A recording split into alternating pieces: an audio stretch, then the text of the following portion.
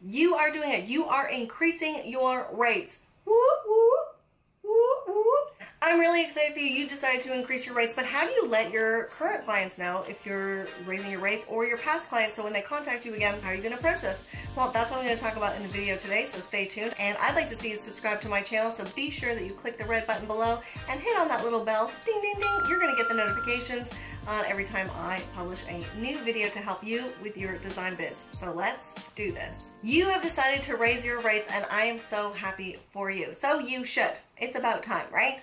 Now, how are you going to communicate this to your clients? See this as an opportunity to get in touch with past clients and say, hey, by the way, you know, because they're on your email list, right? You saw that video that I did about the importance of having an email list, right? And having your clients on your newsletter. So the importance of that is really then that you keep in touch with your clients, and then you can let them know when you're doing things like increasing your rates. Maybe you're having a little bit of a lull and you think, you know, I do think I need to increase my rates because I haven't made as much on the past projects that I should have done, and you know, I'm gaining more experience every day and my knowledge. Don't be afraid to do that, but when you do it, maybe it's an opportunity that you can say, hey, dear client, as of, you know, May 1st, I'm going to be increasing my rates to X amount per hour. As a preferred client, you know, I wanted to give you, you know, the first opportunity to book in at my I'm going to lock you in at my rates until September 1st. So if you want, are you looking for any work over the summertime? Make sure that you contact me and I'll be happy to help, and you'll be in at my current rate. That could be a really great opportunity. One, just to keep in touch with your client. B,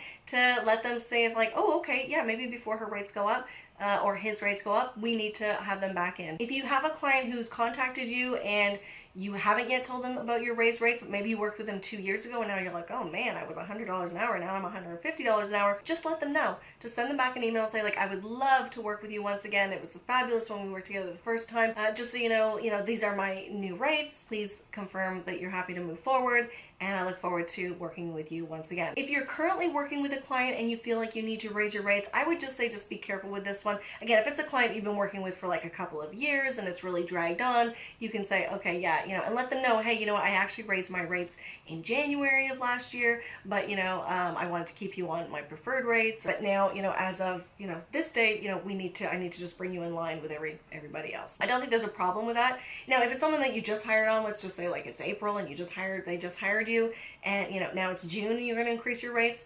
I don't know. I don't really agree with that necessarily, because you know, they're just working with you for a couple months. So I would consider how long it is that you're working with somebody before you look at increasing your rates. As I promised, did I promise this at the beginning of the video? If I didn't, then go and grab my packages and rate sheet. Those are free. It's a free download, and I have a coaching video with it as well. Subscribe to my channel. I would love to see you here every time I put out a new video.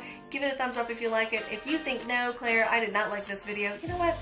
Let me know. You know, let's get the conversation going, and hopefully I will, either way, see you next time. Bye. One, just to keep in touch with your client. B, one, just to keep in touch with your client. B, one, just to keep in touch with your client. B.